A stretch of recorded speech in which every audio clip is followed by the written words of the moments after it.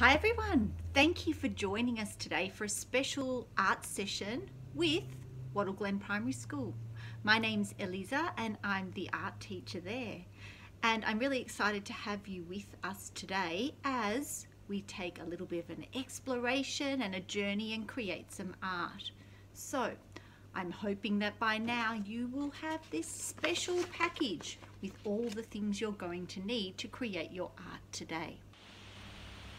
To start our artwork today, I want to introduce you to someone really special at our school. Her name is Ms de Haan and she is our prep teacher. So come on over, Ms de Haan, let me introduce you to everybody. What?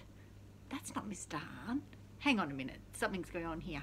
Go away. Okay, here we are. Let's try this again. Ms de Haan is going to read a story to you today to introduce us to our art topic, which is going to be all about Elmer the Elephant. Now, you might have heard about Elmer the Elephant. He's a very colourful character. If you haven't, I can't wait for you to hear all about him now. Hi, I'm Ms de Haan. I'm the Prep 1 teacher at Wattle Glen Primary School. Today, we're going to read Elmer the Elephant together. Elmer by David McKee. Elmer. There once was a herd of elephants. Elephants young, elephants old, elephants tall or fat or thin. Elephants like this, that or the other.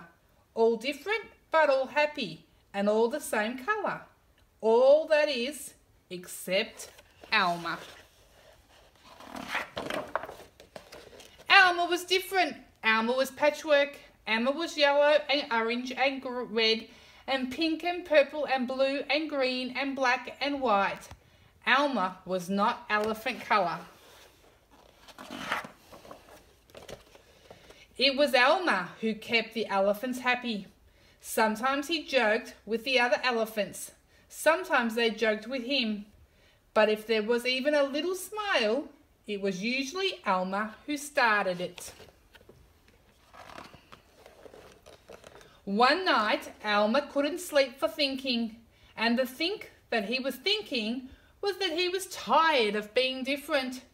Who ever heard of a patchwork elephant? He thought. No wonder they laugh at me. In the morning, before the others were really awake, Elmer slipped quietly away, unnoticed. As he walked through the jungle, Elmer met other animals. They always said, "Good morning, Elmer." Each time, Elmer smiled and said, "Good morning." After a long walk, Elmer found what he was looking for, a large bush covered with berries, a large bush covered with elephant-coloured berries. Elmer caught hold of the bush and shook it so that the berries fell on the ground. Once the ground was covered in berries, Elmer lay down and rolled over and over, this way and that way, and back again. Then he picked up the bunches of berries and rubbed himself all over, covering himself with berry juice until there wasn't a sign of any yellow or orange or red or pink or purple or blue or green or black or white. When he had finished, Elmer looked like any other elephant. After that, Elmer set off back to the herd. On the way, he passed the other animals again. This time, each one said to him, "Good morning, elephant." And each time Elmer smiled and said, "Good morning," pleased that he wasn't recognised.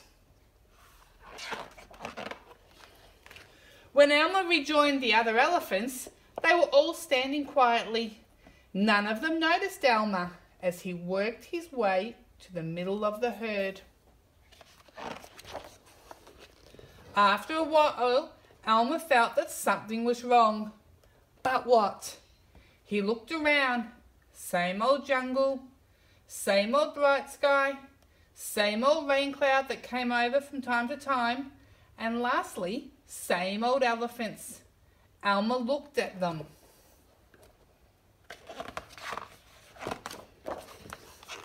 The elephants were standing absolutely still. Elmer had never seen them so serious before. The more he looked at the serious, silent, still standing elephants, the more he wanted to laugh. Finally, he could bear it no longer. He lifted his trunk and at the top of his voice shouted, "Boo!" The elephants jumped and fell all ways in surprise. "Oh my gosh and golly," they said, and then saw Elmer, helpless with laughter. "Elmer," they said, "it must be Elmer." Then the other elephants laughed too, as they had never laughed before. As they laughed, the rain clouds burst. When the rain fell on Elmer, his patchwork started to show again. "Oh, Elmer," gasped an old elephant, "you've played some good jokes, but this has been the biggest laugh of all. It didn't take you long to show your true colours." "We must celebrate this day every year," said another. "This will be Elmer's Day. All elephants must decorate themselves and Elmer will decorate himself elephant colour." That is exactly what the elephants do. On one day a year, they decorate themselves and parade. On that day, if you happen to see an elephant, ordinary elephant colour, you know it must be Elmer.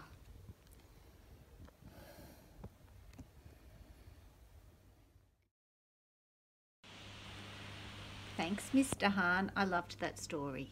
Now, here we go. We're about to start our art. So together, we're going to create something like this. Now, when I say like this, that just means that we're going to learn some of the steps, but if yours doesn't look the same, that's okay. So, what you will need now is all of those things in that pack. So, in that pack, you should have let me see if I can get them, a white piece of paper, a black piece of paper, a very cool picture of Elmer the Elephant, some orange crunchy paper, tissue paper, and a little packet. Now, all of the things you need, most of the things you need are in that pack, but you will also need one other thing that I haven't put in there, and that's a little container that you fill with a little bit of water. Now, when you have all those things ready, lay them out on a table and let's get ready to art. If you need to, maybe pause the video, have a stretch, and then let's get into it. And now we're ready to do the next part. So what I need you to do is get the coloured paper and the cotton wool and the Elmer picture ready to go. We're going to use a pair of scissors here, which I didn't mention earlier, so very carefully cut around the picture of Elmo. You can get someone to help you with this part. Now, the little birds are a little bit tricky to cut, so it doesn't matter if I'm not really close. I can cut a little bit further away from the edge, and if you'd like to have a go, you can cut in between the legs as well, or you can leave that as it is. Place your Elmer down and then start to pick up those coloured pieces of paper. Now, we're not going to glue the coloured pieces of paper down. We're going to do something else much more interesting. But first, what I need you to do is to either tear up into pieces or use a pair of scissors to cut those coloured pieces of paper into small little shapes. They could be squares or rectangles. It doesn't matter as long as they're small shapes. So cut them all up, ready for the next step. So we are not using glue. We are going to put these coloured pieces of paper down with some water. But we're not going to leave them there. Later on, we're going to pull up those pieces of paper and something magical will happen. So I've covered my Elmer with some water using the cotton wool dipped in the water. I'm then Adding a little bit more water there, but then I'm going to start to stick down on the watery Elmer some of those coloured pieces of paper. Now what I'm trying to do is I'm trying to fill in all the white. So I want it to have paper all over it. And every now and then I might need to add a little bit more water if it's dried out. But I'm going to try and mix it up, and you can see that I'm trying to not let the two same colours touch each other. I'm really trying to spread out those colours and fill in all those gaps. Now, once I've got it so that there's no white gaps left, I'm then going to get another cotton ball if I need it, and I'm going to wet it again, and I'm going to pat down over the top of the coloured paper. Now what this is going to do is it's going to make the water soak through the paper all the way through to the white paper underneath, so that when we lift it, something magical will happen. Just not actually a little bit similar to what happened to Elmer when he was dancing in the rain. So let's lift up the pieces of paper. Now those pieces of paper are going in the bin, so you don't have to worry too much about them. Keep pulling them off. Peel them off. You might need to scratch them off with your fingernail. Voila! Look what happened. No longer plain Elmer anymore. There's rainbow Elmer. Now, pop Elmer aside to dry. We're going to use our hands now to find a rough surface in the house to place our white piece of paper on. We're going to turn our crayon on, not on the tip, but onto the side. And then we're going to use the crayon to rub across the surface of the white paper. What's going to happen here is that whatever is underneath the paper will cause the top, the crayon part of the paper, to have a print on it. So it will print whatever is underneath. So I can see that underneath my piece of paper there was a rough surface. Can you see all the little bumps and lines that were underneath? So this is going to be our lovely textured background for our Elmer.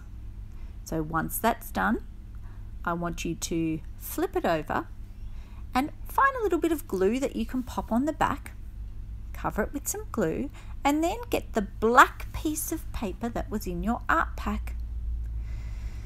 Flip over the textured background and pop it onto that black piece of paper. Push it down with your hands. Make sure that the glue's nice and stuck.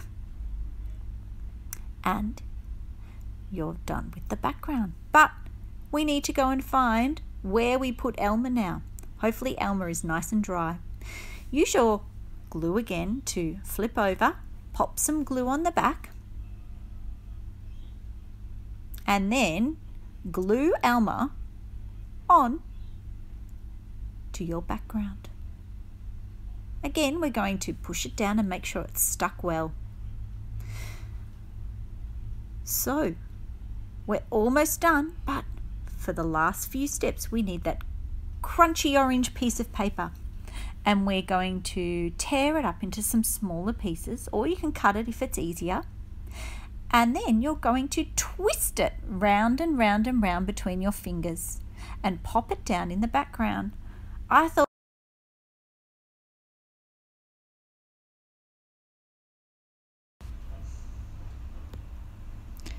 and keep going until you're happy with your artwork. I thought they looked like butterflies, but they could be sparkles or fireworks or little celebratory streamers in the background as well. So there's only one last thing to do. We've forgotten to put on Elmer's little googly eye.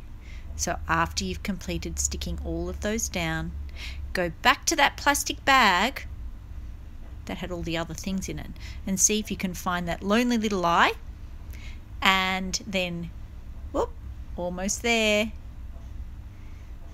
looking good. So where is that plastic bag? Grab that plastic bag. There is that little eye. Get it out of there. Pop a bit of glue on Elmer, on Elmer's where his eye should be. Stick it down and look at that. We're done. Awesome work, everyone.